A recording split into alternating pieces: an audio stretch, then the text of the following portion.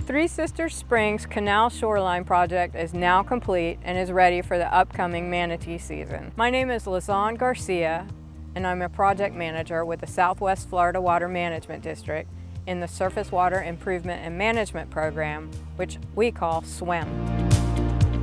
The district and its partners identified a problem with the shoreline becoming eroded and undercut due to a number of reasons, including manatee grazing and recreation. Trees were falling in. There was also erosion causing sedimentation into the spring vents.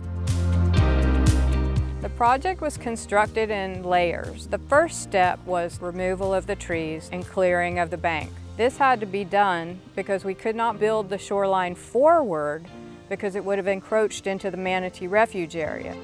The next step is the bank was cut back and then filter fabric was laid down once the bank was at a stable slope. Then on top of the filter fabric there were bedding stones were placed, and then the big rocks, the limestone riprap, was placed on top. And EnviroLock bags that are filled with soil. And there are plants now that have been installed along the EnviroLock bags and a sod buffer to prevent any erosion that's coming off of the area that's been cleared.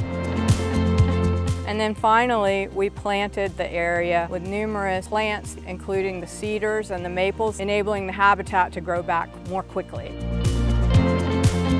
This project benefits water quality and water clarity because it prevents erosion of the shoreline, which clouds the water.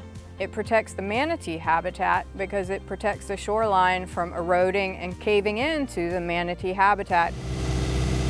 This project could not have been done without partnerships. The district and the city of Crystal River own the property, and the Fish and Wildlife Service manages the property as part of the U.S. Fish and Wildlife National Wildlife Refuge. The district, the city, and the Fish and Wildlife Service worked together to come up with the design for this project so that it could be permitted and protect water quality and manatee habitat. The maintenance of the project long-term will be the responsibility of the U.S. Fish and Wildlife Service. This project fits in with the Water Management District's mission in the areas of water quality, protection, and natural systems restoration.